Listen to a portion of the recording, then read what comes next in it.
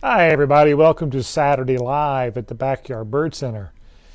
Well, this winter we have had so many customers talking about, oh, I've got bluebirds at my bird bath this winter. I've got bluebirds at my bird feeder this winter. Is this normal? Are they going to stay and nest in my yard? And why are there so many of them? Well, I thought, we better address this. This is a great time to talk about the bluebirds that we're seeing and kind of what we can expect out of them in the coming weeks ahead. So first off, the first question is this normal? That we normally see this many bluebirds at our feeders and bird baths during the winter? This is actually an exceptional year. So the answer to that question is really no, we don't see that many. Now, we always have bluebirds in our area in winter, but this year, especially with this exceptional freeze and cold temperatures we had over the last month, has really driven them into the heated bird baths and to the food stations and the feeding stations where a lot of times bluebirds in winter that we have here follow interspecific flocks feeding around. They follow chickadees and titmice and downy woodpeckers and nuthatches. Those are little flocks form up in winter, and a lot of times bluebirds will associate with them because if one bird finds food, the others find food, and they have a chance to find food. So getting them to feed at your bird feeders has a lot to do with them seeing other birds feeding at your feeders or coming to your bird bath, and they realize, wow, this is beneficial for me, and the stress was really high, so we had a lot of birds at our feeders and bird baths. Now, are these birds that we're seeing the ones that necessarily will nest in your yard? It's a really good question because we get a lot more bluebirds in winter here that come down from our northern tier states where the conditions are far worse in Minnesota and the Nebraska and the Dakotas and places like that. And so a lot of those birds move south. And what they tend to settle into in the winter are areas that have lots of berries, lots of soft mass. This year, we had a pretty wet summer. It was decent, so a lot of bushes and shrubs and trees produced quite a bit of fruit. So a lot of robins and bluebirds settled into our area for the winter, only to be caught by this horrendously bad weather that we had for the last month. But they were already kind of committed to stay here, and they had to survive through this harsh stretch. So that means a lot of the birds that you're seeing, especially these small flocks of 8, 10, even 12, 14 bluebirds at your bird bath and maybe feeding, a lot of those birds are probably going to go back north to nest. And a lot of our birds typically tend to migrate or just shift to the south a bit, maybe to the southern part of the state or into Arkansas and Texas and some of the southern states. And they tend to return in late February.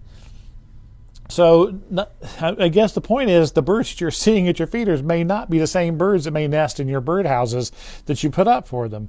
But you're already halfway there. If you do have bluebirds in your yard, you have the chance to get them into a bluebird box, and an improved chance to get into a bluebird box. So should I go out and buy a bluebird box to get up for them? Well, if you've watched any of my other programs on bluebirds, especially in winter, you know that I talk about having your bluebird boxes up in late February. The reason for this is the time when bluebirds start pair bonding. Now, they're not going to lay eggs until April. They won't lay eggs until there are enough insects to feed those babies. And there's not going to be insects into that supply anytime soon. But the male and the female start strengthening their pair bonds. And so that includes a bit courtship, and they'll actually see them passing sprigs of grass back and forth to each other. And I will invariably get some phone calls the end of February, early March. People get all excited because they find some sprigs of grass in their bluebird boxes. And that's part of that pair bonding, that courtship that's going on right now. That doesn't mean 100% that they're going to nest in that box that they're taking sprigs of grass into now. Now, hopefully they will, and they certainly may. But a lot of things determine whether a bluebird will choose a nesting site. We have this beautiful carving by Mr. Pettijohn of a bluebird at a natural cavity. And remember, that's where bluebirds typically nest. They nest in old knot holes in trees. They nest in old downy woodpecker holes or hairy woodpecker holes. But a nesting bird that cavity nests wants that nest box to be hole just to be big enough for them to squeeze down into, to feel safe in there. So when you're selecting bluebird boxes, Some of the criteria I want you to use whenever you're doing that is to make sure that Bluebird boxes, the dimensions are correct for them to nest in. They don't want to fill up a very huge container with nesting material. It'll be too far down in there because the babies have to be able to get up and out of the hole whenever it's time for them to leave. But also but most importantly, you want to make sure that hole is 1.5 inches in diameter. That's just big enough for a bluebird to squeeze into, but it's too small for nest competitors like starlings to get into, which is a really terrible bird to have harassing your bluebirds. Now, house sparrows will still be able to get in there, and you're going to have to battle that battle, but I've got whole videos on nothing but that. But things like Carolina wrens will nest in these, chickadees will nest in these, titmice will nest in these. So there are several species of birds that will nest in a bluebird box. So part of the way you can help them is site selection. If you put a bluebird box on a tree, especially in a wooded area, your chances of getting bluebirds in that are not very good. If you put that same box out on a pole, out in an open area with scattered trees around there, your chances greatly increase to get bluebirds into that box. Now, once you put the box up, you're committing to be a landlord, a committed landlord. That means you're going to help that bluebird every chance you get. You need to check that box on a regular basis and tear out any sparrow's nests that go in there. And that's another criteria. We talked about a 1.5 inch hole. We talked about the right dimensions, ventilation holes for the box. This one has perch sites on it. But probably the most important feature of a bluebird house is one that's easy to clean, because you're going to have to rip the competitor's nest out of there. The house sparrows are being the ones that we're talking about. Now, if a chickadee nests in the box, you have to let them nest in there. If a Carolina wren nest in it, so you have to watch what's going in your box. But if it is a house sparrow, an English sparrow, they are the enemy. They're an introduced species. They're negatively impacting bluebird populations, so we want to keep bluebirds safe, and we want to keep those house sparrows from nesting inside of there. A lot of things you can do to battle those. You might want to watch one of my other videos on that as a whole. But a good bluebird box also has what's called a nest lift. This keeps the birds from nest off the bottom of the box. It raises up and allows air underneath there. That keeps the nest drier, and it keeps from insects from being able to utilize the bottom of it, because moisture is their friend, not the bluebird's friend. So a nest lift you can buy separate nest lifts, or some boxes come with nest lifts in them. So that's a great idea. Now, we always talk about monitoring your box. The reasons why we like birds to have easy access is because you really should keep an eye on your box and monitor them. The bluebirds have for generations now come out of bluebird boxes in which people check the nest boxes. So when you walk up to this box, I usually tell Mom I'm nearby. I say, Mama Bluebird, I'm coming to check the nest. And she comes flying out, and she lands on the pole. And I lower down that side, and I count the number of eggs, and I write the date down, or I count the number of babies that have hatched, and I write that date down, because it's 12 to 14 days for them to hatch, and it's 12 to 14 days for them to fledge. And so if you keep good records, you know when to expect them to leave that box, because once they leave the box, they're not coming back.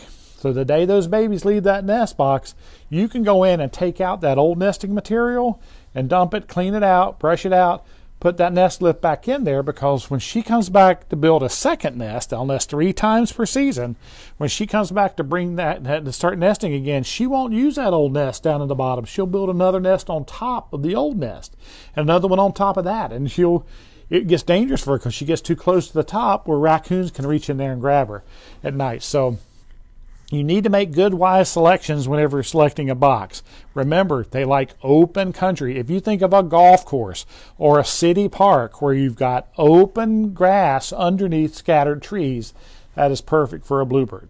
So if your yard looks like that, or if your neighbor, when I say your yard, I mean your surroundings. So your yard might not be really open, but you might have a lot of open country around you. So a bluebird box placed in your front near that open country might get you bluebirds, whereas if it's all woods, your chances of getting bluebirds aren't very good. So Yes, they may stay in nest, and hopefully they will, because they are absolutely beautiful. I had a male singing in my yard just 2 days ago. I heard him out there advertising, and Ruth shaking her head. I think she's heard him singing so far. So they're getting in the mood to start flirting and start pair bonding. So now's the time to take advantage of. Hopefully the ground's soft enough now that you can get your post in the ground to get your bluebird boxes up. No two bluebird boxes any closer than 100 yards apart. This rule. Now that's the rule for wide open country, but if you have a nice tree line, you can break that a little bit by having on one side in the open area one bluebird box, and then if that tree line's there on the other side, you can have another box. But for the rule, as a rule of thumb, 100 yards apart, because the males, if they can see each other, they're not going to like it, and they're going to spend more time fighting with each other rather than taking care of the female and raising the baby. So remember that. And another rule of thumb, do not place your bluebird boxes near any wren houses.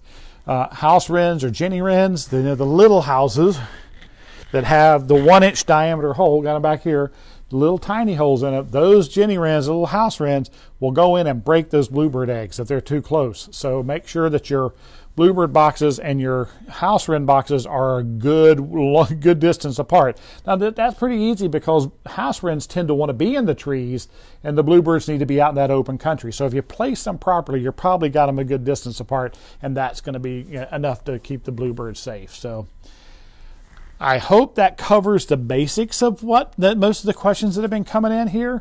I know I've done other articles and other videos on bluebirds. If you like the videos, please give them a like, give them a share. Check us out on YouTube, and you can subscribe to my channel there. It's got a lot of videos on there as well. So send in ideas for future programs. And until then, come by and let's talk birds.